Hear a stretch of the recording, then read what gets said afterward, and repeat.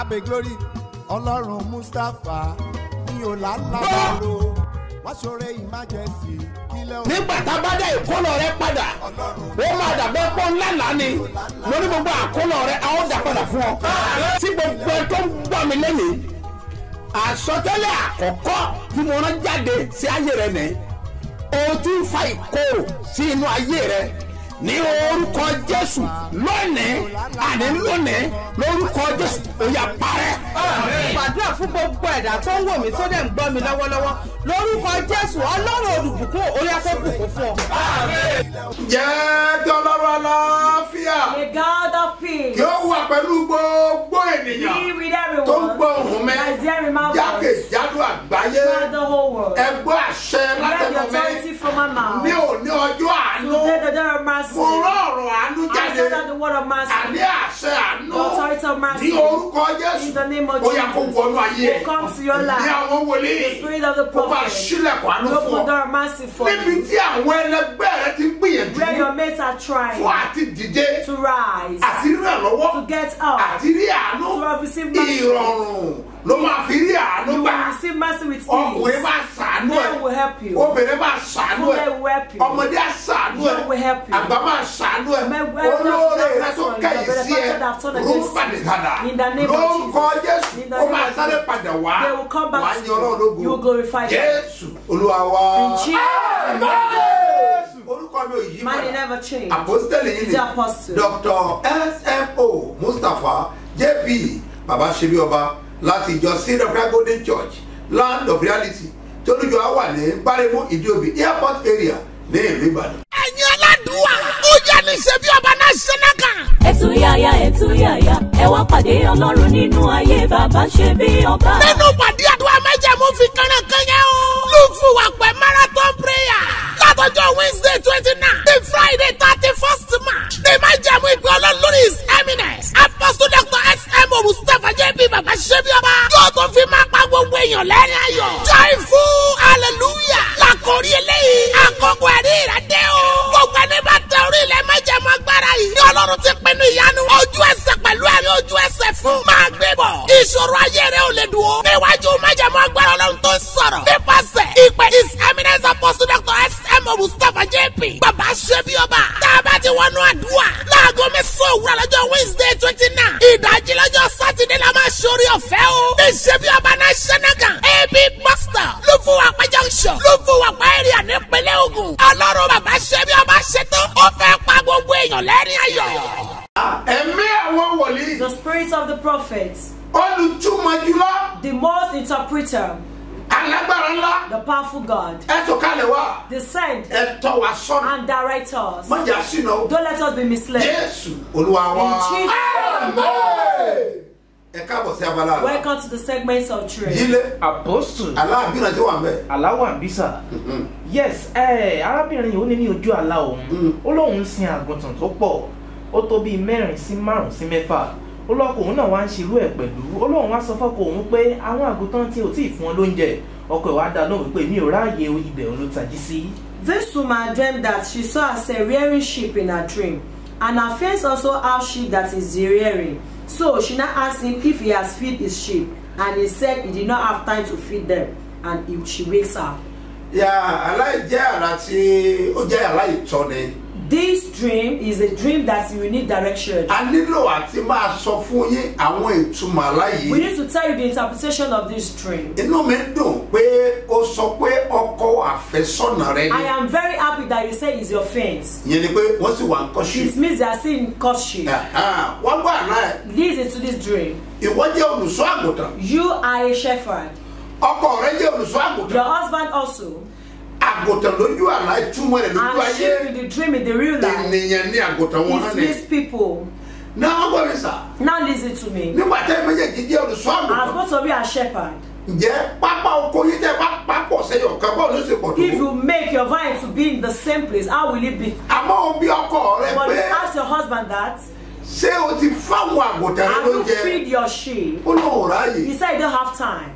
àlá ẹ̀ sọ fún ọ pé Your dream tells you that kì í ṣe ọkùnrin tó wà kẹrin. he is not the husband that will be caring, that will be taking care of you. Iṣẹ́ Olúwa lẹ́yìn méjèèjì ó dẹ̀ ṣe And jẹ́yàn. both of you will do the work of God to become great in life. ọkọ rẹ ò wà Your kẹrin. husband is not caring. Lọ́kọ́ sí ọwọ́ àlàáfíà Write it rẹ on your left hand kó mọ́ bàá gbàgbé. so that you not forget. Àti tọ́ ẹ. We've directed Àti you. sọ fún ọ. We've tell you. Ògbésẹ̀ kù sọ́wọ́ ẹ. The step now Gbàdúrà led to lórúkọ Olúwa. you. Yeah, pray in the Gbogbo name ẹ of tó bá God. gbàgbọ́. Whosoever that Ayé rẹ̀ á dìde. you are Jésù Olúwa wa. ìwọ lè rí kọ́ màámi sáré wá gba ìgbàlà rẹ o kó tó pẹ́. ìwọ lè rí kọ́ màámi sáré wá gba ìgbàlà rẹ o kó tó pẹ́. ìwọ lè rí kọ́ màámi sáré wá gba ìgbàlà rẹ o kó tó pẹ́. Dájú ẹ káàárọ̀ sá, orúkọ mi ni Amina Adékọ̀yà láti Lólébíà ni mo ti bá yín sọ̀rọ̀ ní sáìdì Alisaba. Mo dúpẹ́ fún Ọlọ́run ṣe bí ọba fóore tó ṣe lórí ayé mi. Mo dúpẹ́ tí ó jẹ́ kọ́ta fi mí ṣẹ̀sín. Mo dúpẹ́ gan-an ni. Ẹ̀rí mi ni wípé àbúrò mi ṣẹ̀ wọlé láti Nàìjíríà wá sí Libya. So September last year náà ló wọlé. Ó ṣì ń sanwó lọ́wọ́. Gbogbo tó wọlé mo ṣáà ń gbàdúrà pé Ọlọ́run ṣe bí ọba bá mi fọmọ yìí ní ọgbọ́n ìmọ̀ àti òye torí iṣẹ́ tó ń ṣe kò tí ì mọ̀ dáadáa. Ọkọ sì fi síbi iṣẹ́ yẹn, wọ́n fi síbẹ̀ pé kẹ́niyẹn máa sanwó fún. Ó bá ènìyàn ń ṣiṣẹ́. Níyàlẹ́nu Ọlọ́run ṣe bí ọba, Ọlọ́run bá mi fún ní ọgbọ́n ìmọ̀ àti òye tó jẹ́ pé wàá mọ iṣẹ́ ẹ̀ ju bí ó ṣe lérò lọ. Ìyàlẹ́nu tó tún wà ń bẹ̀ ni pé ìgbà tó di last month mo ní ìwọ Ọlọ́run ṣe bí ọba. Jẹ́ kí ọ̀gá àbúrò mi jẹ́ kó increase salary ẹ̀. Tá bá ń gbàdúrà nínú ìròwúọ̀ máa prayer point mi fún yẹn pé ìwọ Ọlọ́run ṣe bí ọba. Jẹ́ kí ọ̀gá Wàsíù jẹ́ kó increase salary ẹ̀ o. Bá mi fún ní ọgbọ́n ìmọ̀ àti òye kó dẹ̀ bá ń fún ní okun àti agbára. Níyàlẹ́nu Ọlọ́run ìgbà tábúrò mi wọ Libya tó bẹ̀rẹ̀ iṣẹ́ ní September yẹn 600 lọ̀gá ẹ̀ ń sọ fún $600. So ìgbà tó wá di last month ó pè mí pé àǹtí mi ó wá sọ́dọ̀ mi gọ́sẹ̀ àǹtí mi ọ̀gá mi ti increase salary mi ó ti ń san 650 mo ní Ọlọ́run ṣe ó sì máa tún jù bẹ́ẹ̀ lọ lágbára Ọlọ́run. So fún ìyàlẹ́nu Ọlọ́run ṣe bí ọba fún orí ẹ̀ lórí ayé àbúrò mi tó yè mí fún alára mi lẹ́nu àzín táwọn èèyàn kan sẹ́ ni pé báwo ló ṣe jẹ́ tí mo ní. Ó ní àǹtí mi ó kọ̀ wá sọ́dọ̀ mi lọ́jọ́ Friday pa àǹtí mi ẹ ní believe pé èmi àtọ̀gá mi lájọ ń pín ohun àtọ̀gá wọn lọ́jọ́ ń pín owó sí méjì mo ní irọ́ ni. Ó ní ìbàjẹ́ṣẹ́ $4,000 lòún ṣe ń sìn ọjọ́ máa pín owó sí $2,000. Mo ní Ọlọ́run ṣe bí ọba ó ṣe o àdúrà mi lórí ọmọ yóò já sásán. Ọlọ́run ṣe bí ọba òfin mi ṣẹ̀sín. Olúwa Ọlọ́run ṣe bí ọba ó ṣe. Mo dúpẹ́ fún pé yín lórí ayé mi lórí ayé àbúrò mi. Ẹ jẹ́ ń gbalẹ́ tọ̀fọ̀ ẹ jẹ́ ń gbalẹ́ tàbánújẹ́ àtìgbà tí mo ti ń gbọ́ Ọlọ́run ìròwúrọ̀ tí mo ti mọ Ọlọ́run ṣe bí ọba nínú ayé mi ìfìgbà kan kábàámọ̀ rí àfi tí n bá fẹ́ parọ́ tí n bá fẹ́ borí Ọlọ́run mọ́ra mi ìfìgbà kan kábàámọ̀ rí. Mo dúpẹ́ nǹkan tí mo tún fẹ́ kọ́ Ọlọ́run ṣe bí ọba ṣe fún mi ni pé ẹ̀rí mi báyìí kó túbọ̀ jù báyìí lọ. Mo wá fi crossing èmi àtàbúrò mi àtọkọ mi mo fi lé Ọlọ́run ṣe bí ọba lọ́wọ́ kọ́ Ọlọ́run ṣe bí ọba pèsè owó ká lè lọ sí ìlú gidi nínú ọdún ìdẹ́ni kò dẹ̀ gbọ́dọ̀ di ọdún tó ń bọ̀. Oore tí mo fẹ́ kọ́ Ọlọ́run ṣe bí ọba ṣe fún mi nìyẹn. Ìlú yìí kẹ̀ ká má dẹ̀ rógun pé bí ọlọ́pàá ń kó wọn lọ sẹ́wọ̀n bí wọ́n ń bọ́ọ̀sì ilé ni ọlọ́pàá ń kó wọn ni kó má sì jẹ́ pin mi kó má jẹ́ pin àbúrò mi kó má jẹ́ pin ọkọ mi ká má sì ra ìfẹsẹ̀ sí. Kí ọmọdé rí wa báyìí kí wọ́n ṣe wá láàánú kí àgbà rí wa báyìí kí wọ́n ṣe wá láàánú. Ìlú yìí báyìí ìlú Libya yìí báyìí kárí títí wá ṣe lágbára Ọlọ́run. Oore tí mo fẹ́ kọ́ Ọlọ́run ṣe bí ọba ṣe fún mi nìyẹn. Ẹ̀rí tí mo tún fẹ́ mú wá báyìí ẹ̀rí tó máa tún já àwọn èèyàn láyà tó máa tún yà àwọn èèyàn lẹ́nu. Ọlọ́run ṣe bí ọba mo fẹ́ kó ṣe fún mi. Mo dẹ̀ fẹ́ kọ́ Ọlọ́run ṣe bí ọba pèsè iṣẹ́ alálùbáríkà fún mi nínú oṣù yìí. Kọ́lọ́run ṣe bí ọba pèsè iṣẹ́ alálùbáríkà iṣẹ́ ìdùnnú iṣẹ́ àṣeyọrí kọ́lọ́run ṣe bí ọba pèsè fún mi nínú oṣù yìí. Mo dẹ̀ mọ̀ pé Ọlọ́run ṣe bí ọba dẹ̀ ti ṣe ó ti sáyẹ̀nsì bó dẹ̀ ṣe máa rí nìyẹn. Ìpè yín ò ní dìpè ìbànújẹ́ ẹ ní fọmọ ṣiṣẹ́ ìránṣẹ́ ẹ ní fọyà ṣiṣẹ́ ìránṣẹ́ ẹ pẹ́ fún wa lágbára Ọlọ́run. Ikú ò ní pa yín lójijì lágbára Ọlọ́run. Ẹ dàgbà fún wa more anointing sir more blessing sir. Ẹ ṣé gan ni mo dúpẹ́ lọ́wọ́ yín sir. ìwọ lè rí kọ́ màámi sáré wá gba ìgbàlà rẹ o kó tó pẹ́. ìwọ lè rí kọ́ màámi sáré wá gba ìgbàlà. ìgbàlà rẹ̀ o kó tó pẹ́. Ìwọ lẹ́rìí kan, màámi sáré wá gba ìgbàlà rẹ̀ o kó tó pẹ́. ẹ̀yin aládùúwà ó yẹ ní ṣe bí ọba náà ṣe náà kàn. ẹ̀túyàyà ẹ wá pàdé ọlọ́run nínú ayé bàbá ṣe bí ọba. nínú pàdé àdúrà májẹ̀mú fi kànáà yẹn o. ló fún wa pẹ̀ marathon prayer.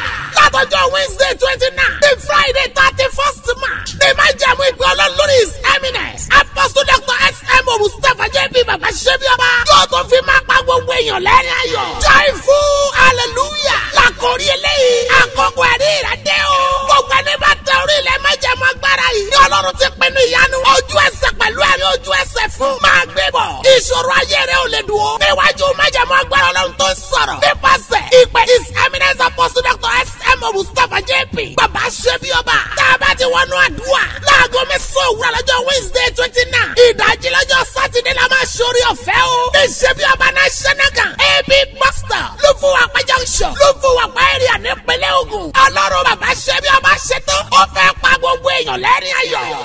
ṣe ni mo rán àṣẹ jáde. I send that authority. bó o bá gbàgbọ́ pẹ̀lú mi. If you believe with me, ìran àwọn èèyàn tá a kọ́ mọ́ pé wọ́n dìde. the set of people that be destined to rise. tá a bá jọ wà lórí pápá If àdúrà they are báyìí in the tó field bá of prayer gbọ́. like this that you're hearing, o bá connect pẹ̀lú mi lórí rédíò. whether you're connected with me on radio, lórí TV. on television, YouTube, àbí lórí or Facebook. on Facebook, ibikíbi tó bá ti connect wherever pẹ̀lú you're mi. connected with me, tí àṣẹ ń bọ́ sí ọ lára an báyìí. authority released unto you. tó o bá wà lára àwọn tí a kọ́ mọ́ kó máa dìde You are part láyé. of the people that have been written that have been destined ṣé to ló be máa fi rising. tára sàn You mẹ́. will say amen with zeal. ogun tó bá ní o mọ́ The battle dìde. that say you not rise. ogun yẹn kó wọlé. That battle, gbogbo ìgbèkùn tá a fi ọ́ sí. every captivity they kept you, tí a wá ń wa ọkọ̀ rẹ̀ wá sẹ́yìn. that they are not drawing you back. tọ́ iwájú lọ You will not mọ́. see the èé one ṣe to move for. ráùgà In the name àlejò of Jesus Christ. gbogbo agbára tí ń wa ọkọ̀ rẹ̀ Every sẹ́yìn. power drawing you back. agbára yẹn kò gbiná. ìgbìmọ̀ àwọn aráalé rẹ̀ Every conspiracy of your family tó fẹ́ fọ̀ sẹ́yìn. that want to set you back, tó fẹ́ da ojú o. that want to make you stagnant, tí ó wá ń sọ fún ọ pé kò sọ then náà. I'm telling you there is no way. lórúkọ olúwa In the name ìmọ̀ of the wọn Lord. dasán. It has been in vain. torí wọ́n ní kò sáyé lókè. Yes. ó bá yẹ fún mi lókè. ó gbogbo falẹ̀ mi. ìyanu lórúkọ rẹ̀. wọ́n ní kò sáyé lókè. ó bá yẹ fún mi lókè. ó gbogbo falẹ̀ mi. ìyanu lórúkọ rẹ̀. àìdárúbà yìí. In the name of Jesus. yakulaba kò lè In the hìtà. mighty name of Jesus. pray pàtàkì In gàlá. the name of Jesus. asẹ́nimẹ́sọ̀. I see your authority. nínú ìgbèkùn tó In wà. the captivity that you tọmọtọmọ máa jáde. Your children. ó tó gẹ wọn lé. Enough is enough deliverance. padà sí Go àgọ́. back to your tent. èyí tán pọ́n olójú tó. Enough of affliction. èyí tán fi ìyà jẹ ọkọ Enough tó. of suffering. èyí tán fogun di ọmọlẹ Enough of tó. battle. kí ló dé. Why? tá a de owó rẹ They mọ́lẹ̀. bind your money, wọ́n dẹ̀ dé and they mọ́lẹ̀. bind it. ọkàn gbọ́ ìró You are owó. just hearing the sound of money. ọ̀wá ń kó fìrífìrí You are owó. just experiencing it láì ṣe pé kò rí nàkọ́. as if you didn't see it. kí ló fi ṣe wọ́n gan. What is your offense? fà òrábì nàgà. In the name of Jesus, àwọn mi jáde I have been sent forth láti tú ọ to sílẹ̀. deliver you. olúwa náà sọ fún You mi. should not have told me. kí n lọ sí gbogbo I àgbáyé. should go to the whole world láti tú ọ sílẹ̀. to deliver you. gẹ́gẹ́ bí àkọsílẹ̀. As it is written nínú ìwé in máàtì. the book of Matthew, orí kọkànléní ogún. chapter 21, ní ẹsẹ̀ ìkejì. verse 2. ẹ lọ sí ìletò. Go to the tí ó village. kọjú sí yín. That ẹ person, yọ ọmọ you will see an kẹ́tẹ́kẹ́tẹ́ ass kan tí a tied so. and a ẹ colt. lọ bẹ̀ ẹ tú. Go there Ẹ and fi máa loose mọ̀ it and bring unto tí me. ẹnìkẹ́ni bá challenge Whosoever yín. are querying ẹ wí pé and say, olúwa ní fi the ṣe. Lord Ó sì wí is fún ọ of pé them. ẹ lọ sí ìletò tí ó kọjú sí yín. Yes. Lọ́gán Ah. ẹ̀yin yóò rí kẹ́tẹ́kẹ́tẹ́ kan tí a so. Oh, yes. Àti ọmọ rẹ̀ pẹ̀lú. Aha. Ẹ tú wọn Ah. kí ẹ sì fà wọ́n wá fún Oh, wa. yes. Aha. Bí ẹnikẹ́ni bá sì wí fún yín, Àdògàrà. ẹ̀yin yóò wí pé Ah. Olúwa ní fi wọ́n ṣe. àwọn ajá In mọ̀tẹ́. the name of Jesus. olúwa ní fi ọ́ The sí Lord is the name of àyànfẹ́. you, beloved. ìwọ àyànfẹ́ tó You gbọ́ beloved that are mi. hearing me. àyànfẹ́ ọlọ́run o. The love of God. The Lord is in need of you. I've been sent to you to deliver you from the captivity that you are in. You want to go down with the princess. You want to change your position. You want to change your story. In the name of Jesus.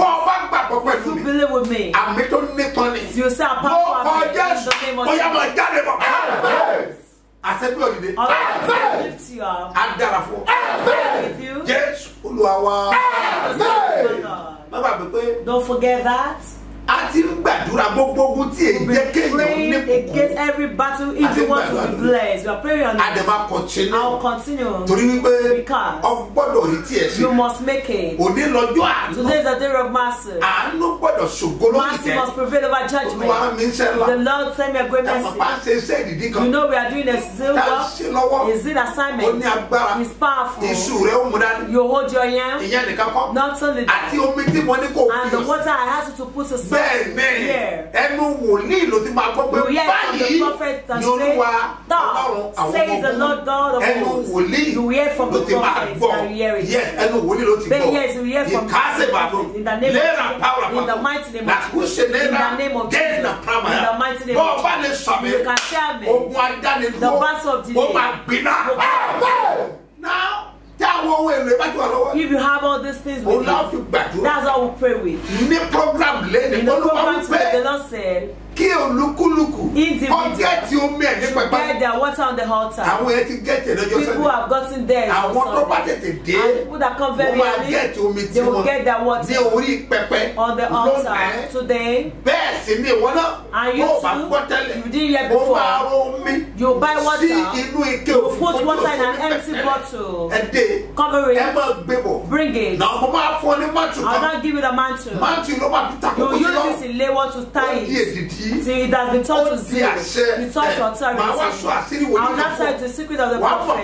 You know that God is on Zion.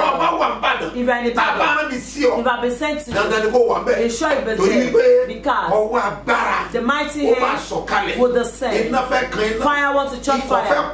Oracle wants to meet oracle. Vision wants to meet vision. Authority wants to meet authority. In the name of Jesus. What is that battle tormenting you? If you believe, in the name of Jesus. Two generous programs in the program. Any battle that the battlefield is if you are too generous, you know it's a powerful warfare because it's powerful. What's the point? They'll give you your water, you get your water on the altar, then the water. That's how we used to pray in the name of Jesus. In the name of Jesus. Right. Now, if you are coming to the Lufakwe, get ready. Get prepared. Immediately I finish the program in Ibadan, I will join you in Lufakwe. We will use 3 days for total deliverance section. As we have is to select 3 good hearts for this. We'll do it today, tomorrow, and next tomorrow. And the Lord said, give them water free of charge, and the mantle, the powerful in the world, not only that. You give them anointing oil. Don't to say to me, you should not have sent me. In the name of Jesus, in the mighty name of Jesus. If you believe, the battle delay from today forever. In the name of Jesus. In the name of Jesus. Forever. This enemy that puts one into captivity, but you'll be free. Through the prophet, you will be free. Through the prophet, you'll be free. Look at the Holy Bible. We read it before. We read verse 1. Verse 2. We read it to 5. We read verse 6. We will go to repeat verse 6. Acts of Apostles, chapter 2. Start from verse 6. Quickly read that. Nígbà tí Herodu bá sì mú jáde ní òru náà, Pétérù sùn ní àárín àwọn ọmọ ogun méjì. Lead it to me, sir. The Bible says he was sleeping between 2 soldiers. A fi àwọn méjì méjì dé. Oh yes. Ẹ̀sọ́ sì wà ní ẹnu ọ̀nà. Wọ́n ń ṣọ́ túbú náà. Oh yes. Ìwò áńgẹ́lì Olúwa dúró tì í. Ìmọ́lẹ̀ sì mọ nínú túbú. Oh yes. Ìlú sínú Pétérù pẹ̀pẹ́. Ní ẹ̀gbẹ́. Ó jí. Ó ní dìde kánkán. Dìde kánkán. Ọwọ́ rẹ̀ sì bọ́ sílẹ̀ kúrò lọ́wọ́ rẹ̀. Ẹ gbọ́ mi sà. Lead it to me, sir. Ọjọ́ tí èèyàn ó bá bọ́. The day you be free. Ohun àkọ́kọ́. The first thing Ọmọ àṣẹlẹ̀ that láyé will yẹn happen in one's life is that ènìyàn á rí ìmọ́lẹ̀. you will see the light. Ènìyàn á rí ìmọ́lẹ̀. You will see the light. And you know Jesus is the light. Ọ̀sùn kò Jésù ní ìmọ́lẹ̀. Òun ló láti farahàn He's the one olómi. that needs to appear to you. Ìmọ́lẹ̀ yẹn láti And that light must show nínú ayé forth in your ẹ̀. life. O gbọ́dọ̀ bọ́. You must be O free. gbọ́dọ̀ bọ́. You must be free. Èyí tẹ́ dì ọ́. Enough of Ó ti tó binding. gẹ́. You need to Now, know. jẹ́ kí n fọ ní àṣírí kan. Let me give you a secret.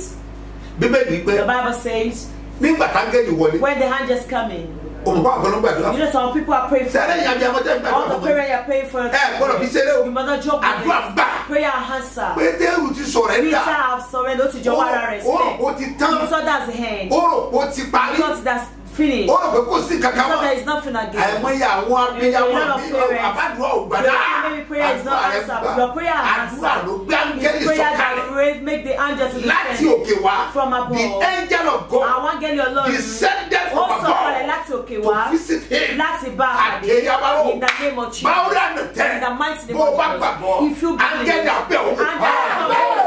Ó ti wọlé. Yeah, well, immediately Ohun àkọ́kọ́ ni pé closing, the first thing was that ìmọ́lẹ̀ mọ́lẹ̀. is the light shine. Two, Secondly, ẹ̀wọ̀n tí ń bẹ lọ́wọ́ the chains on his ó hand já sílẹ̀. break Sọ into pé etí pieces. ẹ̀wọ̀n ń bẹ All of lọ́wọ́ you that you're wearing the chains Don't of the let go elders of that cannot gather tangible Ó fún ọ lówó money. àkànkàn. They give you money to just be Ọkọ ẹ̀ fún ẹ lówó lavish. ìgbà The àṣẹ husband tán. will give you your business as Now, ọwọ́ ìlàsílẹ̀. friend.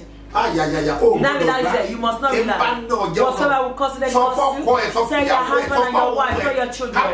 Let us meet at we go this that will pray with and to be great. In the name of Jesus, I decree every power delay you. In the name of Jesus. There's authority that comes in. Immediately the chains were broken.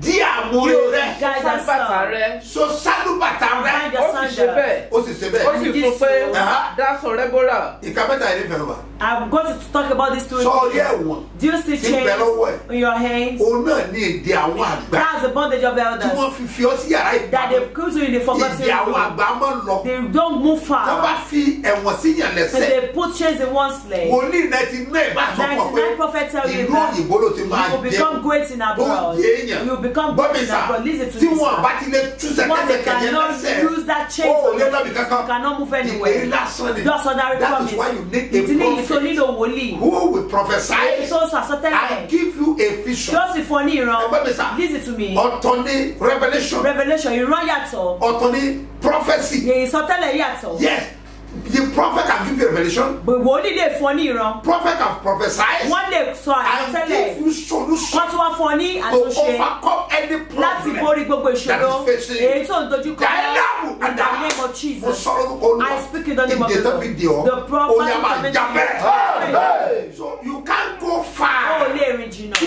ìdè bá wà lára ẹ̀. If you are still running So on ìyẹn ní àkọ́kọ́. that's the first thing. Èkejì. Secondly, Sọ̀rí bàtà rẹ̀ you yẹn. see his sandal. Bàtà rẹ̀ yẹn. His sandal. Òun náà ní bàtà ògo That's the ẹ̀. show of his glory. Bẹ́ẹ̀ ni. Yes. Tá bá gba bàtà lára ẹ̀. If they take away your shoe, Number one, first ìbá àjọkú ìbá if you are a àjọkú man or woman, they can never enjoy marriage forever. Òun ló ṣe sọ fún kò That's wọ́n why ti I gba say bàtà they have lọ́wọ́ taken ẹ̀. away your shoe. Number three. Thirdly, Òun náà ní aṣọ ògo is ẹ̀. your garment of glory. Bẹ́ẹ̀ni ó ti bọ́ sílẹ̀. He has surfaced. Wọ́n faṣọ ogun wọ̀ ọ́. They wore him the garment Ó wá of sùn láàrin battle. ogun In that time, méjì. in the midst of two swords.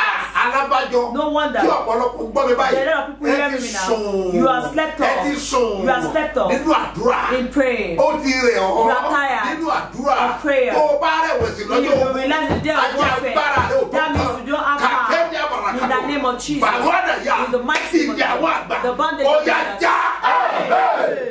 Bó bá wà lẹ́kọ̀ọ́. If you are in Lagos, Ó wà Sàgámù. you are in Shagam, Ó wà you are in Lábẹ́òkúta. Abeokuta. Mo fẹ́ béèrè lọ́wọ́ I ẹ̀. want to ask Kí you, ló kù tó ń dúró dè? what are you waiting Ó wà for? lógèrè You are in lẹ́gbẹ̀ẹ́. Ogere. Kí ló ń dúró dè? What are you waiting for? Ó wà ń bọ̀wé bí. You are in Mowe here. Ó wà ń gbàfò. You are in Ibafo. Kí ló ń dúró dè? What are you waiting Ó for? wà lówódé bí. You are in Owode Kí ló ń dúró dè? What are you waiting Ẹgbẹ́ra for? yá o. Let's Káwá pàdé. and meet. Ó máa ní agbára. It will be great. Ìpàdé ọjọ́ mẹ́ta. The 3 days program. Gbàdúrà kó jẹ́yìn. Pray for you to become Gbàdúrà great. kó dìde. Pray for you to rise. Báwo ni In the name of yàtàkà? Jesus. Ọ̀tún àmàdà. In In the name of Jesus. Gbogbo èdè tá fi dè ọ́. Every bondage Bọ́ọ̀ you bá lè bind sọ̀rọ̀ if you can stand lórúkọ Jésù. in the name of Kí Jesus. ìdè yẹn kó máa já.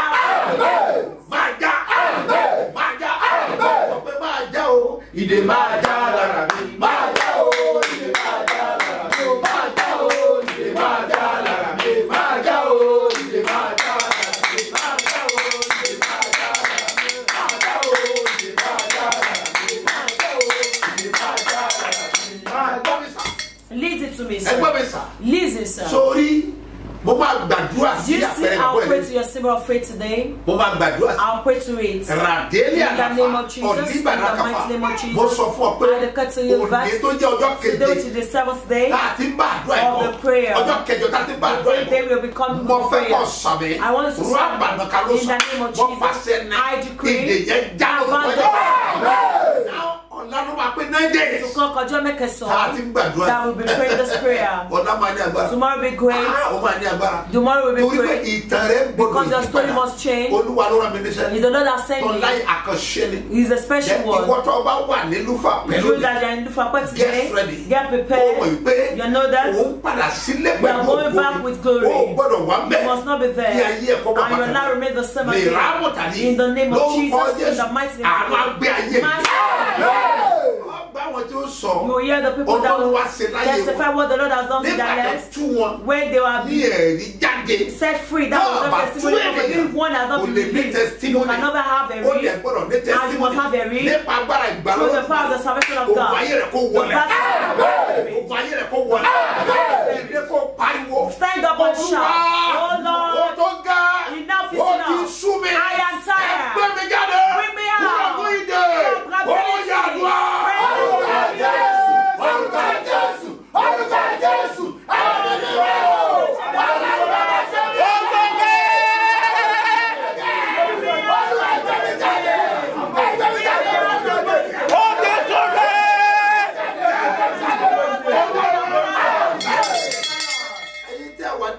those of you in abroad, Ẹ múra. get prepared. Wo bí. Look here. Sọ́ọ́rí ìpàdé ńlá This is tá a fẹ́ that dàgbẹ́. that want to start Tá a fi gbàdúrà to pray ní Israel. in Israel. Ó máa ní agbára. Will be powerful. Ẹgbẹ́ mi sà. Listen to Ẹgbẹ́ mi me, sir. sà. Listen, sir. O nílò àti bá wòlíì ìrìn You need àjò. to journey with the It's a great prophet. opportunity Ó for jẹ́ you àǹfààní ńlá to fún ọ follow a láti prophet tẹ̀lé wòlíì. who can put you through. Èyí tó lè darí rẹ̀. Gbọ́ mi sà. Listen to Gbọ́ mi me. sà. Listen. O láti break through. You nílò láti Ní ṣàṣeyọrí ìlú tí o wà in the yẹn. country that you Nípa are. wòlíì. Through the prophet. Lóòdì fi bọ́. And you'll be free. So já pàdé Let us ní meet Israel. in Israel. Mo máa fún iná bá. I'll give you the Tí ẹ bá number pè. that you Èyí call. tẹ́ wà Nàìjíríà. Those of you in Nigeria.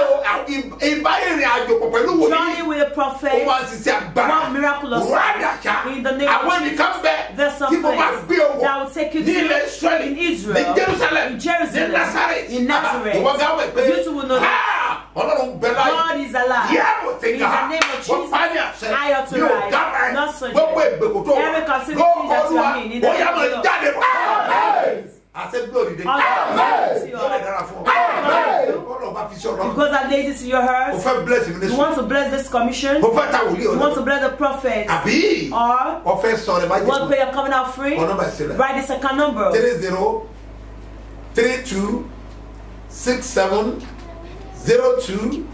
30-32-67-02-85 Mustapha Solomon Moses ló máa gbé jáde ní First Bank lórúkọ Jésù ayé rẹ̀ á dìde. Your life. Èkejì Secondly,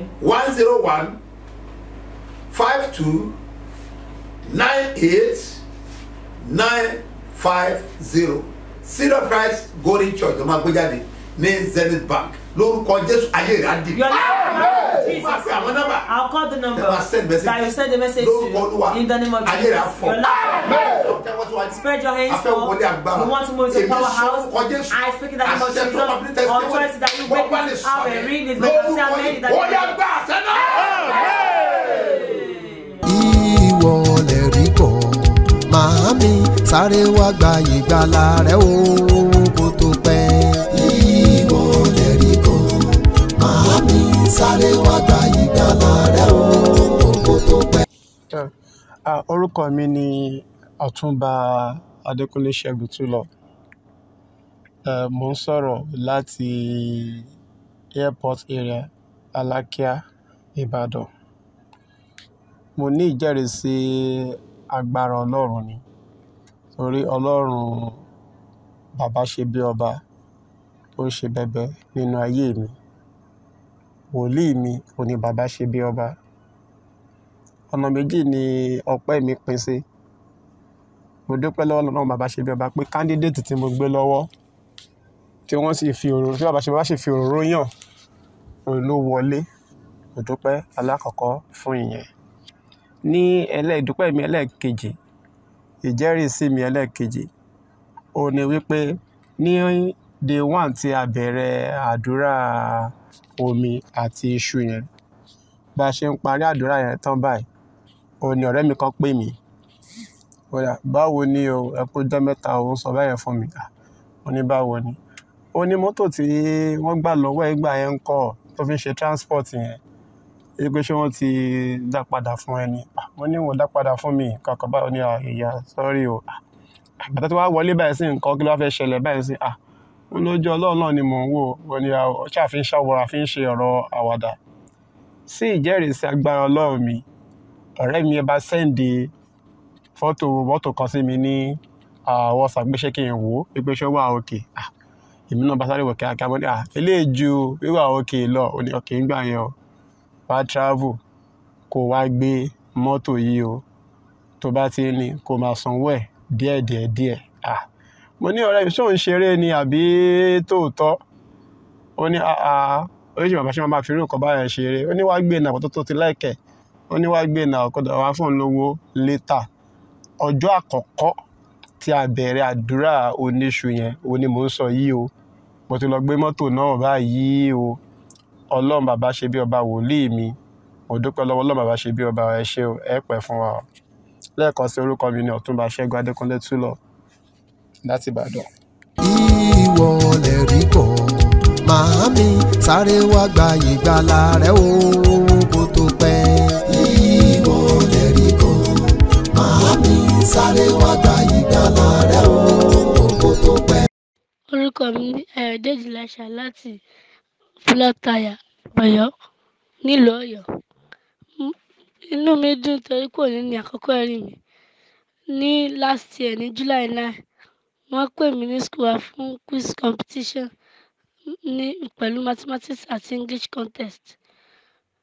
Inú mi dùn ṣùgbọ́n àyà mi jẹ́ pé ẹ̀mí nìkan ní àárín Ọ̀yọ́ East nítorí pé àwọn tó máa wà bẹ́ẹ̀ máa pọ̀.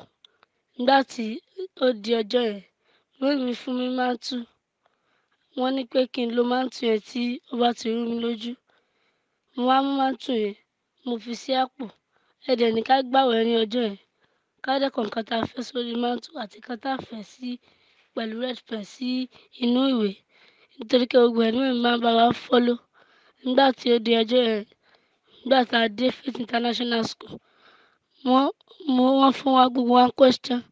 Mo mú question yẹn dání, mo dẹ̀ ń go through gbogbo question yẹn. Mo rí pé àyà mi wá ń já pé àwọn question yìí le. Ike báwo ni màá ṣe solve ẹ̀. But Ọlọ́run ràn mí lọ́wọ́. Nígbà tí mo ṣáà ń gbàdúrà kó gbọ́ ẹ̀mí iyèméjì kó lọ́n bá mi lè jáde. Mo kàn ṣe rántí pé máńtù wà ní àpò mi nìyẹn. Mo á mú máńtù yẹn, mo á fi nu ojú. Bẹ́ẹ̀ ni ojú mi kàn ṣe mú àwọn answer. Mo kàn ṣe mú àwọn answer yẹn. Ó kàn ṣáà ń dàbí magic pé mo ṣáà mú lọ. Àti tí mo mọ̀ àti èyí tí mi ò mọ̀. Mo ṣáà mú gbogbo ẹ̀. Nígbà tí a dẹ̀ parí, tá a sọ pé ká parí ká dẹ̀ line up, ká dẹ̀ pé the first 10. Nígbà tí wọ́n bẹ̀rẹ̀ láti 10, wọ́n kọ orúkọ wa.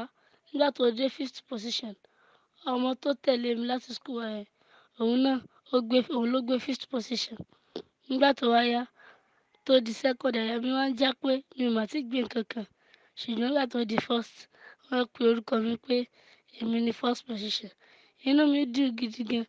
Àǹtí mi tó tẹ̀lé mi láti school, wọ́n bá mi gbé cup yẹn, inú wọn dùn. Àwọn dẹ̀ fún mi gift gidi gan. Nígbà tó wá yá, tá a dé school. Inú mọ́mì mi náà dùn torí pé èmi ni mo gba first. But èmi kọ́ mo ní cup torí school ò ní cup. But èmi náà ni mo dúró fún school láti gba first position. Mo gbàdúrà ní orúkọ Jésù pé àmì òróró yìí ò ní gbẹ. Ọlọ́run máa túbọ̀ fún yín ní okun àti agbára. Ọlọ́run dẹ̀ máa fún èmi náà ní ọpọlọ. Èmi, ẹ̀gbọ́n mi àti àbúrò mi, Ọlọ́run máa túbọ̀ fún wa ní ọpọlọ láti lè tayọ láàrin àwọn ẹgbẹ́ wa. Mọ́mì mi ò dẹ̀ fẹ̀yìntì jẹun wa ní orúkọ Jésù. Ọlọ́run dẹ̀ túbọ̀ máa ṣe ohun rere láti ara yín ní orúkọ Jésù. Ẹ ṣé gidi gan ni sà. Jésù Olúwa wa. Ìwọ lè rí bọ̀ màámi sáré wá gba ìgbàlà rẹ o kó tó pẹ́. Ìwọ lè rí bọ̀ màámi sáré wá gba ìgbàlà rẹ o kó tó pẹ́. Ìpàdé àdúrà olóṣooṣù Bẹ́táídà 123 iṣẹ́ mi àti iṣẹ́ ìyanu tó ṣẹlẹ̀ lẹ́nu ọ̀nà Bẹ́táídà lọ́jọ́ wọn ni ló ń ṣẹlẹ̀ níbi ìpàdé àdúrà yìí o. Ẹgbẹ́ránlẹ̀ lórúkọ Jésù ìwọlẹ̀ rí kan bàbá ṣe bí ọba lónìí kò máa bọ̀. Ó tún ti dẹ́ o. Ìpàdé àdúrà tó máa wáyé níbẹ̀rẹ̀ oṣù kọ̀ọ̀kan. Bẹ́táídà 123. Oṣù kẹrin April ọdún yìí ti dẹ́. Ẹ̀fíyàyà máa bọ̀ kájọ gbàdúrà kọ́gbọ́n ọ̀sà. Dídé òjà kára àánú gbà. Jagunmọ̀gbẹ́ ìbùkún ayélujára ní ṣebí ọba headquarters. Ṣebí ọba bus stop gbàdémù ìdí omi yẹ pọ́tẹ́rì Ìbàdàn. Bẹ́táídà 123 ẹlẹ́kẹ́ nínú ọdún tá a wà yìí 2023. Saturday on the 1, Sunday on the 2, àti Monday on the 3 ni o. Onísọjí àgbáyé ni. International Mayor of Peace. Apostle Dr. Sebo Mustapha JB. Bàbá ṣebí ọba. Àtọ̀pọ̀lọpọ̀ olórí ẹ̀mí ló máa wà ńbẹ̀. Aago mẹ́jọ àárọ̀ ló ń bẹ̀rẹ̀ lọ́jọ́ mẹ́tẹ̀ẹ̀ta. Kó o bá lè wá sí Bẹ́táídà tó oṣù kẹrin ní ṣebí ọba. Oṣù April ò ní fúlù ẹ lórúkọ Jésù àmì o. Aṣọ ti ẹnu mi jáde. Gbogbo ẹni tó ń gbàgbọ́. Aṣọ lélẹ́yìn. Lórúkọ Olúwa ó máa ní testimony. Ó máa ní testimony. Testimony rẹ ó máa dẹ́rù bọ̀ ọ̀tá rẹ. Wà á dẹ̀ ṣe bí ọba. Jésù Olúwa wa. Sórí iṣẹ́ ńlá kan bẹ̀ tó gbọ́dọ̀ ṣe. Ẹ kíyèsí dáadáa o. Notice it very Ó well. ṣe pàtàkì. It's very, very important. Tí n bá ti ń sọ fún yín If I pé am telling you that ẹ̀mí Ọlọ́run the Spirit of ó fi God nǹkan sí mi lọ́kàn. laid something in my heart, Mo gbọ́ ohùn Olúwa, I heard the voice ẹ of kọ God. sílẹ̀. Write it down. Ẹ underline. Fallacy Ó ṣe pàtàkì. is very important. Sórí iṣu tó a máa fi You lọ́la. see, your yam that will hang tomorrow. Iṣẹ́ ìbùkún ńlá It's something of great blessing. gbogbo ń bá náà jọ Whatever náà. will consider Sọ because mọ̀ pé àwẹ̀ àti àdúrà that the tá a máa fasting ń and gbà prayer that fún we àwọn fasted ọlọ́rẹ̀ for all the májèmú. covenant of Òun náà prayers bẹ̀rẹ̀ lónìí. start today. Àdúrà papọ̀. The prayer joined Àdúrà together, àkànṣe ó di mẹ́ta. making 3 special prayers. Gbogbo ń bá náà jọ náà. Whatever will consider Jẹ́ kí because ẹgbẹ̀rún kan let the ọ̀rẹ́ thousand naira májèmú covenant rẹ̀ ó offering wà fún ọlọ́la. be with you Iṣẹ́ tomorrow. ìbùkún náà That's a ṣe great ó blessing. máa rí owó. You get money. Sórí jẹ́ kan fún ẹ. Just let me tell you, Ọba jẹ́ pé o ní agbára ni. is that you have Ó yẹ kó o privilege. ṣe You're supposed double to paid do ní oṣù yìí. méjì Bẹ́ẹ̀ ni wàá fi kan ṣe tọrẹ You ìbùkún use one for the Wà á dẹ̀ offering of fi the nǹkan ṣe blessing ọ̀rẹ́ and use one for the covenant májèmú. Á jẹ́ offering. 2,000. Making ẹgbẹ̀rún méjì Àṣewò naira. ẹ̀yìn. We have never done But ó something yẹ ká ṣe before. báyìí. We're supposed to Tó do it bá lè ṣe now. bẹ́ẹ̀, If we can do oore it. ọ̀fẹ́ lánìí. This is a great privilege. Bẹ́ẹ̀ ni ẹ gbọ́ mi sà. This is By fire, by force, àti iná. ọ̀nà máa là fún Your ọ. way. Pariwo ọ̀nà nínú. Yàrá Bàdótẹ́. In the name of Jesus. Ìpàjà. Through Jesus of God, the one that rises in the wilderness. If you believe, Lórúkọ in the name of Jésù, ọ̀nà rẹ̀ máa là. Jesus. Instruction lágbára. Ìtọ́ni lágbára. Instruction lágbára. Ìtọ́ni is a very Béèyàn bá tẹ̀lé ìtọ́ni. Once you anchor to the instruction, Á débi tó ń lọ. you will get your Lórúkọ destination. Olúwa, In the ayé name rẹ̀ of máa the Lord. dìde. Ayé rẹ̀ máa fọ́. Ayé rẹ̀ máa fọ́. Ayé rẹ̀ máa fọ́. Ayé rẹ̀ máa fọ́. Ayé rẹ̀ á fọ́. Yóò dẹ̀ dára fún wa. Jésù Olúwa wa. Tẹ́ ẹ bá wà nílẹ̀ ọba. If you're in that spirit, O dẹ̀ fẹ́ tẹ̀lé mi sí and you Jerusalem. want to travel with me to Jerusalem, write these 2 numbers. +141 67 25 66 06. Lórúkọ Jésù ayé rẹ̀ á Your dìde. love is Èkejì. second, +44 788 97 29 878. Lórúkọ Jésù ayé rẹ̀ á dìde. Yorùbá wà Nàìjíríà. if you're in Nigeria, 081 40 866 753. Lórúkọ Jésù àánú agbé òdìdí. Ayé ẹ máa fọ́. Ayé ẹ á fọ́. ayé afọ ayé afọ ayé afọ ògo rẹ̀ jáde wà á dẹ̀ ṣe bí ọba ọkàn rẹ̀ balẹ̀ Jésù Olúwa wa. ẹ̀yin ọlọ́jọ́ bí dà. All the better celebrate, where are you? ṣé ti múra ijó. Have you prepared to dance? mo fẹ́ gbàdúrà fún. I want to pray for you. ní orúkọ Olúwa. In the name of the Lord. ọdún tẹ́ wọ yìí. This year ọdún ayọ̀ ni. will be the year of joy. ọdún ògo ni. Year of glory. ọdún ọlá ni. Year of honor. gbogbo tó sọ̀rọ̀ láyé rẹ̀. Everything you've lost in your life. Everyone ìgbéyàwó rẹ̀ máa dùn. your marriage. adárinrin. wà á dẹ̀ ṣe bí ọba. ẹ jẹ́ àfi àǹfààní kí. Let you this privilege Precious ọmọ ṣe bí ọba. Precious ṣe bí ọba. Happy birthday to you. Choir joy be. lórúkọ Olúwa. In the name of the Lord. lórí àánú. gbẹ̀yẹ lọ́jọ́ ìbí. All the better celebrate. lórúkọ Olúwa. In the name of the Lord. tẹ̀síwọ̀n máa kọ̀ lórúkọ. wà á dẹ̀ ṣe bí ọba. Happy birthday. That choir joy and be. happy wedding It's the choir ìgbéyàwó. lórúkọ Olúwa. In the name of the Lord. lórí àánú. wà á dẹ̀ ṣe bí ọba.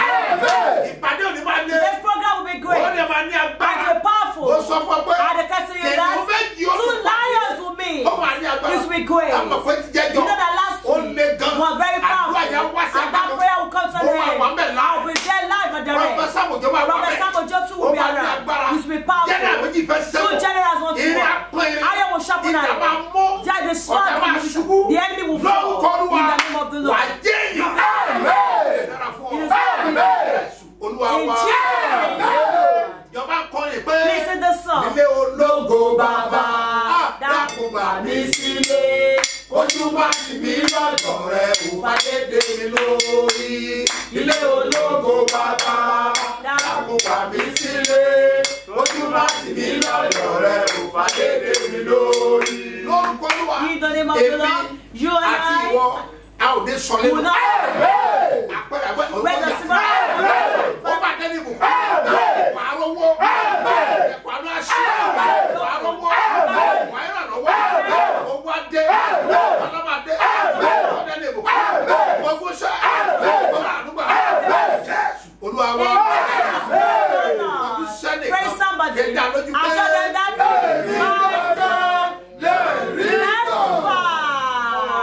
ìpàdé àdúrà olóṣooṣù bẹ́táìdà 123 iṣẹ́ mi àti iṣẹ́ ìyanu tó ṣẹlẹ̀ lẹ́nu ọ̀nà bẹ́táìdà lọ́jọ́ wọn ni ló ń ṣẹlẹ̀ níbi ìpàdé àdúrà yìí o.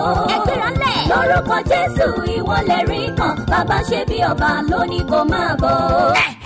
ó tún ti dẹ́ o. ìpàdé àdúrà tó máa wáyé níbẹ̀rẹ̀ oṣù kọ̀ọ̀kan. bẹ́tísáìdà 123. oṣù kẹrin april ọdún yìí ti dẹ́. ẹ̀fíyàyà máa bọ̀ kájọ gbàdúrà kọ́gbọ́n ọ̀sẹ̀. dídé ò jákàrà àánú gbà. kágbọ́mọgbẹ́ ibùkún ayélujára ní ṣebí ọba headquarters. ṣebí ọba bus stop gbàdémù ìdí omi airport area Ìbàdàn. bẹ́tísáìdà 123 ẹlẹ́kẹ́ nínú ọdún táwa yìí 2023. Saturday on the 1, Sunday on the 2, àti Monday on the 3 ni o.